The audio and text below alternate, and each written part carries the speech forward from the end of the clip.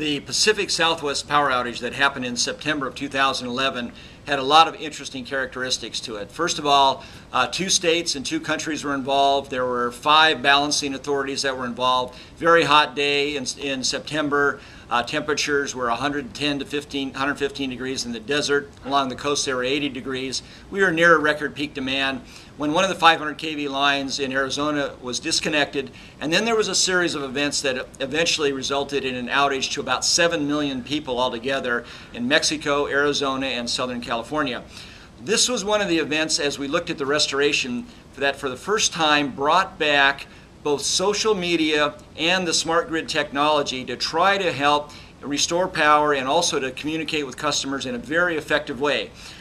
The social media area was very important because once the power outage happened, the wireless systems from a voice standpoint were not available for at least 30 to 60 minutes. They were overloaded, and so everybody had to find another way to communicate. Well, we started with Twitter.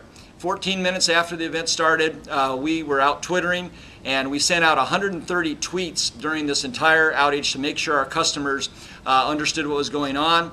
Our number of followers increased tenfold during that period of time, so it was a very effective mechanism. We used emails. We pushed 600,000 emails out into the system.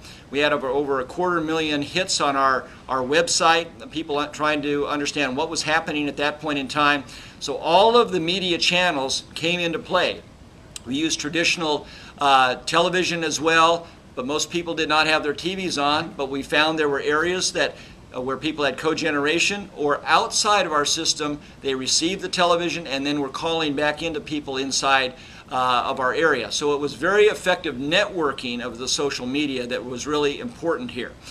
Secondly, with respect to the smart grid was used to speed the restoration. We had automated control from our control center of all of our elements. We were able to target specific customers that had some difficulties.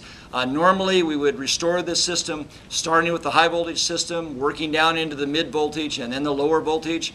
But in this instance we found there were several hospitals that had some of their backup systems did not work. We found some pump stations that did not have backup that really needed the backup for water and sewage from a public safety standpoint. So we used our smart grid capabilities to target restoration to those customers much earlier than we would have ever had done before. So this was one of those areas where bringing together the social media and the smart grid capabilities of a system really worked to get our customers back online very quickly, and I think we're hopeful that both of these elements will play a great role in the future on the reliability of our system.